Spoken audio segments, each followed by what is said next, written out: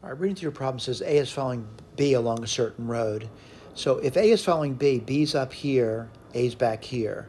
And if he's following, they're going in this direction over here. All right? I'm going to say A's rate is X miles per hour and B's rate is Y miles per hour. All right? So A is following B along a certain road. What happens is B turns around in the opposite direction.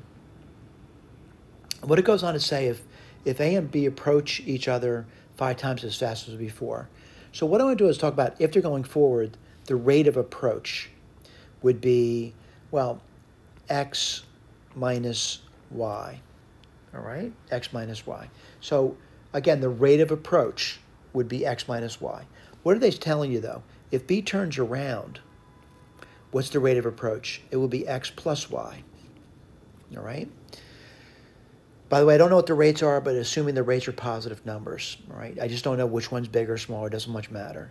But what they go on to say is that the rate now is 5 times as great as before, which means I have to move 5 times this guy over here, all right? It's 5 times faster, all right? So what I do over here is, you know, I got to simplify this. What do you get?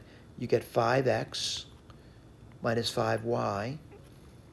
This is x plus y. I'm going to keep writing this down.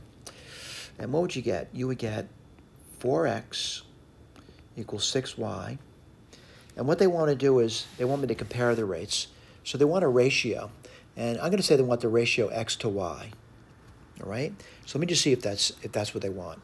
A is following B, B opposite direction, if A push B. Compare their rates. So I'm really comparing the rates with A and B. All right? So what do you get over here? It would be x is to y as 6 is to 4. You should reduce that. What's that going to be? 3 halves. So x's rate to y's rate is in the ratio 3 to 2. Whoops, not 3 to 3, 3 to 2. We're done. Thank you.